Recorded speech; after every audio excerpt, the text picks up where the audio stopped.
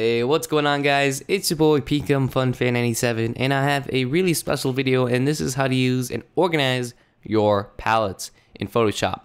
Palettes are the sidebars that you see here, where you can customize pretty much anything. So if I were to change the layers, channels, and paths, this is really easy. So if you click on any of these, any of like the little spaces right here, if you click and drag, that will remove the whole group. This is considered a group, okay? And within a group, you will have a subcategory such as layers, channels, and paths. It's free to take off layers from that group or remove it, but there's still two left. And this is still one group because I can move it around freely with those two. That's how I know that it's a group. If I were to let go or take paths out of the one group, you will see that it's not a group anymore, and it's just its single little palette named by whatever it is, which is paths, layers, and channels. What I can do here is a lot of stuff. Maybe I want paths to be next to it. But if I do this, it's only gonna like snap to the sides. If I were to click and drag, it's not a group, it's not grouped. To group them, you would have to click and drag until you see the blue vertical line. And this means that it will snap together so that you can move them together. So that is a group. Just make sure that that's what it is. Now, the blue vertical line means that it's vertical, so it's going to go like this, pretty much. Vertical is horizontal, and horizontal is vertical, if that makes any sense. I'm not trying to confuse you or anything. Now, if I want to remove it, just click and drag the category, which is channels, and let go. If I want it on the bottom of layers, just make sure it's on the blue horizontal, and that will make it go like this. Maybe I want paths to be in between channels. Click and drag, and now it's in between. Now you can do a lot of stuff, okay?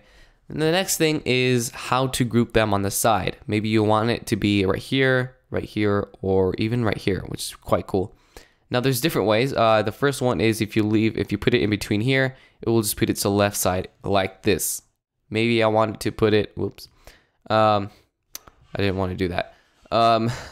Maybe I want to put it on, let me put it to the side again. Let me take these off so I can show you and demonstrate.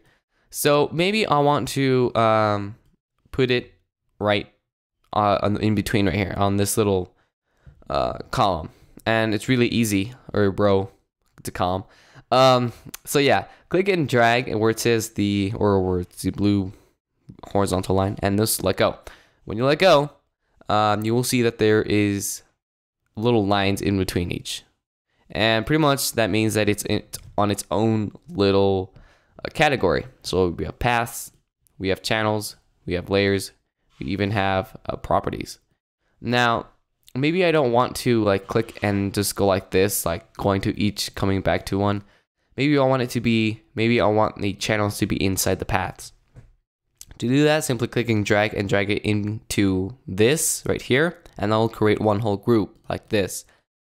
Now, if I were to do it on the bottom, this will just move it to the bottom. It wouldn't affect anything. But if you want the path or the layers to be in here, just click and drag. Now, you can see that there's lines right here.